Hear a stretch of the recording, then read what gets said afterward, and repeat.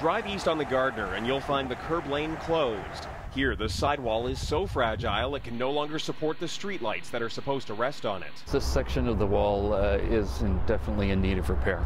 Underneath, there are wooden planks and bracing, elsewhere patch cement. But none of this is the long-term fix the Gardiner so desperately needs. I think it's a matter of having enough resources, financial resources, to actually fix that problem.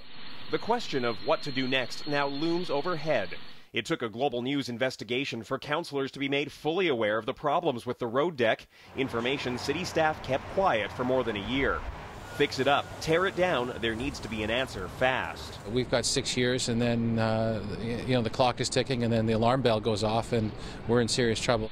There's a study of the Gardiner underway from end to end looking at how to roll out repairs.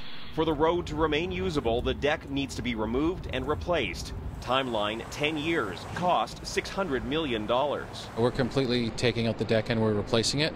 And so we'll pretty much have a brand new Gardiner Expressway. Those long-term repairs will bring a level of traffic disruption never before seen on the Gardiner Expressway. Lanes will be closed for weeks, if not months at a time, to allow them to be completely rebuilt. Maybe there's another answer. In 2008, then Mayor David Miller proposed tearing down the eastern leg of the Gardiner, replacing it with a grand boulevard on the ground. We have to make the decision now. The city started studying the idea, but quietly shelved the plans. Toronto's new chief planner among those calling for the study to be finished before any decision about repairs is made. It's a complex question because of the transportation volumes, but also because of the money involved. And I think that due diligence needs to continue. That's now a debate for Toronto City Council.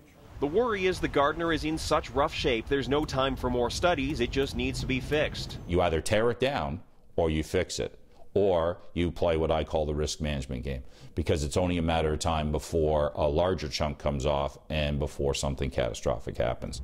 With the Gardiner nearing the end of the road, it will be ripped apart one way or another. The lingering question, will it be rebuilt?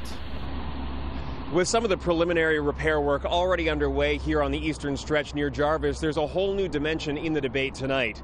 City Councillor Adam Vaughan is asking City Council to study the idea of selling off the Gardiner and the Don Valley Parkway to perhaps a private corporation, let them charge tolls to fund the maintenance and take it out of the city's hands because it is becoming such a massive problem looming overhead. Leslie?